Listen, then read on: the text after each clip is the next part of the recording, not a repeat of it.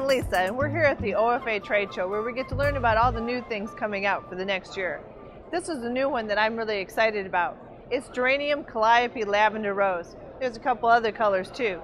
Geranium Calliope has been one of the best performing geraniums. It was new itself just a couple of years ago, and what we've seen is that it truly performs out in the garden. It just keeps blooming all the time.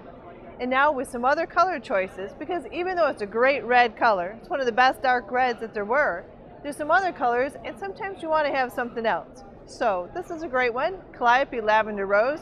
You can see how it's got this beautiful pink color. I almost call it pink.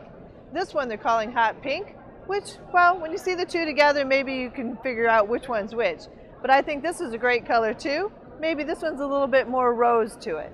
And then we've got the burgundy, which is another really great color, a deeper, darker color to go with some other items. So, lots of great choices to choose from, all with the Geranium Calliope. Great habit, easy to care for, and terrific performing geranium for you out in your garden.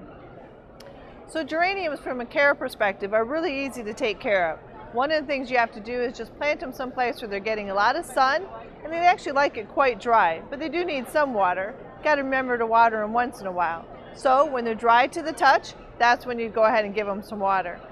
One thing about geraniums is you do need to deadhead them. It's kind of a bad name sounding to it, but it's pretty easy to do. You take this flower head, and when it's all bloomed out, we call it a spent flower, that's when you go ahead, snip it right down here and pull it off, and now you've got that ugly one put away, and it's going to rebloom again, even better than it was before. So, a little bit of water just when it's dry, and take the dead flowers off, and that's about all you really have to do.